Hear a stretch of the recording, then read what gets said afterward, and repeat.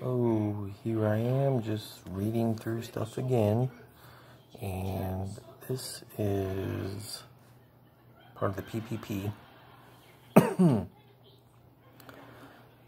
And so I came across this section. So this is the $75 billion that they put aside to reimburse healthcare providers for anything COVID-19 related.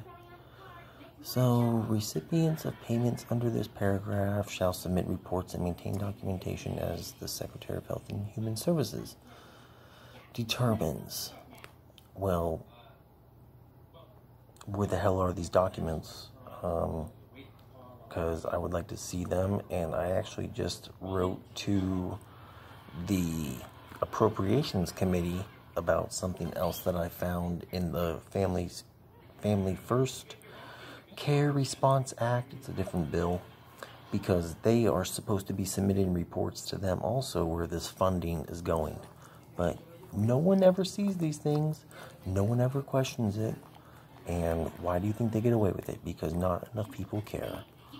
So it's going to be interesting. And I tried to go on the HHS headquarters site, and then you try and contact, and it just brings you to a fucking phone number. They don't even have an email, so I'm going to have to call them tomorrow and see how that goes.